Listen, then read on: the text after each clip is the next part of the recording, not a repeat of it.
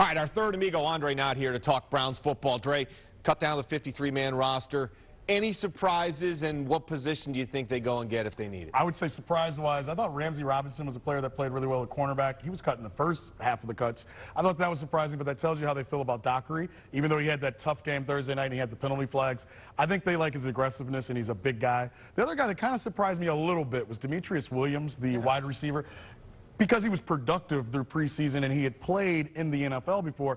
But obviously, Carlton Mitchell was a draft pick of Tom Heckert's last year, and he had a really bad camp. He had a finger injury. He was dealing with the ankle injury last week. He didn't even play Thursday night, Mike. So I think a lot of people felt like the Carlton wasn't going to make the team. Funny story, I'll tell real quick.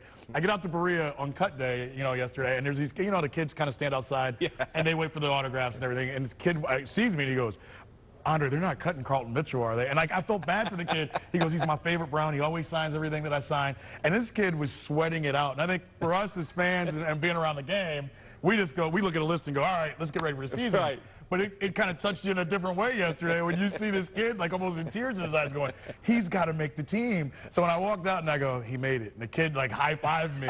So if you're watching out there, good stuff. But Carlton's got to play better now when the season starts. They have to, because he has a great physique, he's fast, but for whatever reason, it hasn't translated to the field. Drake, can they get away with two quarterbacks? No, in my opinion, I don't think so. And I would think by the time they get on the practice field Monday, Tuesday, they'd have to have someone in mind that they're going for. I would think they would bring Jarrett Brown back, most likely as a quarterback on the taxi squad, per se, because I thought he had moments. If you go back to Thursday night, I think he was 9 for 10 at one time. He had moved, he had that beautiful pass down the sideline for it to score. Yep. But then Mike, and you've been around football enough, he gets that, and then you have a drive where it's a 3-point game, and he throws off his back foot and throws an interception.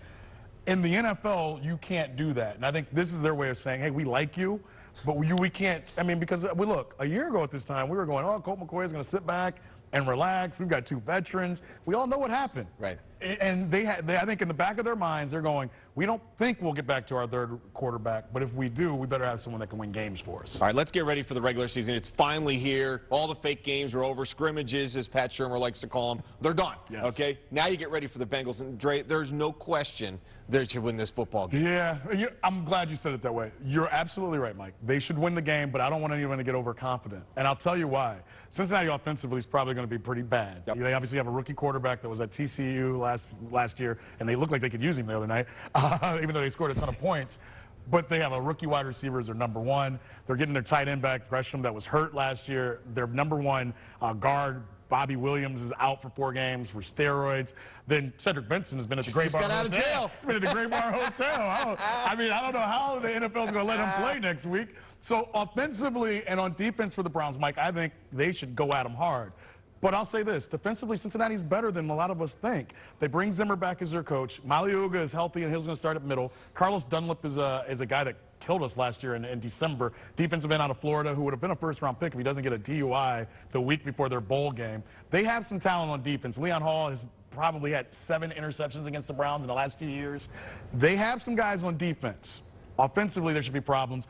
Being the first game of the season, Mike, they have to get off to a hot start. Not only this week against Cincinnati, but let's be honest, and I had a coach tell me in Berea, look, if you're going to play Peyton Manning, let's play him week 2 when he hasn't had any practice or anything.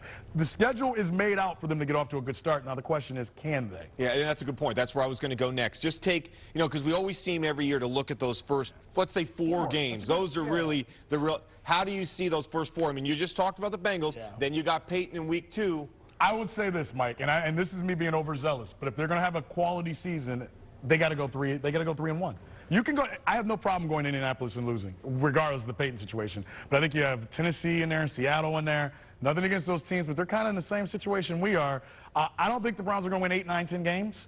But they need to do this because the month of December, as we go in those chunks, as you kind of said, that month by month. Right. Mike, it gets very difficult in December. And I don't have to, you travel to San Francisco, you come home, you go to Oakland, and anybody that's traveled like that, that's not good for the team. Right. And then you get the killer part of it where you get Baltimore on a Sunday, Pittsburgh on a Thursday.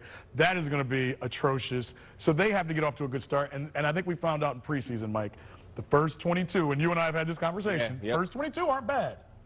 After that, the depth is a little scary. It's big. And you go, so let's say they get off to a 3-1 start, but still more importantly, in the division, do they have what it takes to split with Pittsburgh and split with Baltimore? Well, until and I said split. I'm not even saying, Hey, to be good, you got to do that. And let's be honest, that's been a problem the Browns have had. Romeo Crennel's last season, he was 0 for 6 against the division. I think Mangini's first year, he was 1-5. That has been the problem for the Cleveland Browns. They have not played well in the AFC North. I don't know if you can beat Pittsburgh twice this year. You play them the last, I think, January 1, and you play them on that Thursday after they play Baltimore. That's just set up for disaster. I mean, I'm just being honest. It's not good. Baltimore, I think they're going to be pretty good this year. But the thing is, let's go out and win on Sunday. If you beat the Bengals, you get off to that start.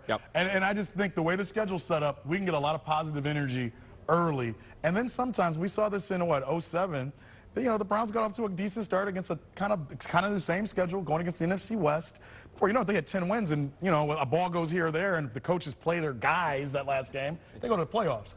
I'm not saying it's going to happen this year, but you got to get off to 3-1, 2-2, 5-3 to get there, is my point, I guess, when you look at it. And what did the schedule maker do to put Pittsburgh and Baltimore down there at the end? I mean, that's ridiculous. It is ridiculous. I think the lockout, because if you remember, when the schedule comes out in April, and in April, we didn't know when football was set up. And if you look at the draft, or if you look at the schedule, it's kind of set up if they would have missed the first 2 or 3 weeks. So you would get all your division games in. And then, like, I think they put Cincinnati and Cleveland with week 4 byes. So it was kind of like, if we do have a lockout, we can have Cincinnati and Cleveland play each other. It doesn't help the Browns at all for what they did, because they could really get off to a great start. And why not sprinkle in Pittsburgh in the 8th week, 7th week? Why do you have to play them twice in a month? That makes no sense at all. That's where they're hurt, and it goes back to the lockout. If you look at all the schedules, they were kind of made for, if teams missed the first 2 or 3 games, that they would get all their division games in.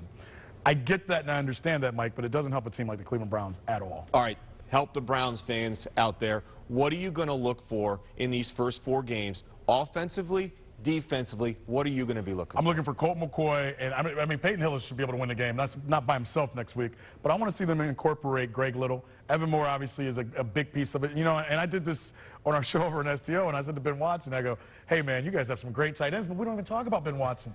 He led the team last year in receptions and yards. He had 5 touchdowns. This offense, I'm excited to see the West Coast offense, and I'm excited to see Pat Shurmur put a game plan together. You know what I mean? We've talked about it, but let's see him put a game plan together for a whole game and see how he can do that. Defensively, I want to see if I'm a little worried about the 2 rookies.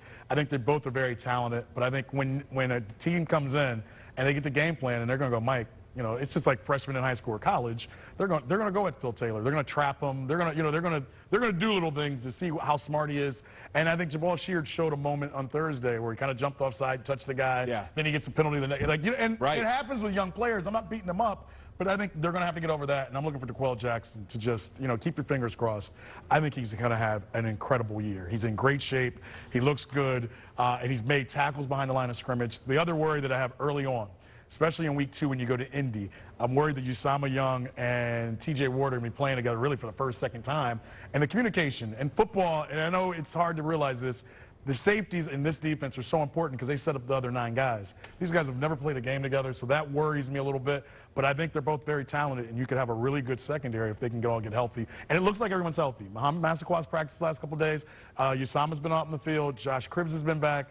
Other than Eric Steinbach, Mike, they're about as healthy as you can going into opening day. Yeah, and if there's any place that they're going to make a pickup, where's it going to be, do you think? I would say offensive line still. I'm not sold. Hey, I like Jason Pinkston, and I get the team wants to use their rookies, but, you know, if there's a guy out there that you could put in between Joe Thomas and Alex Mack, why not? I think you're already starting Sean Laval, who's basically a rookie as well. He's been great throughout the preseason. So I would look at offensive line. Linebackers are still very thin. We don't know if I'm trying to think, if Titus Brown will be able to come back. He's going to come back soon, but we don't know how soon. The first 3 linebackers, not bad. But, Mike, after that, and you know how, and the way football is now today, on second down you bring in the speed guys. Third down you bring down, you know. So they're thin with that. And I think you're going to worry about it because Fujita's a good player, didn't finish the season last year. Gokong, good player, hasn't played in a month. DeQuell Jackson hasn't played in 2 years. I'm just being honest. If there's a guy out there, and I don't say like a guy like Lance Briggs, but a guy that's, you know, 4 or 5 years into his career, has a little versatility, can play in and out, I think they'll pick up a guy like that sometime this week. All right, go home, get some rest, enjoy your day off. Football is back. It is. For good. But I need my Labor Day. Yeah. That's Andre Knott. He's got us ready now for the Browns season.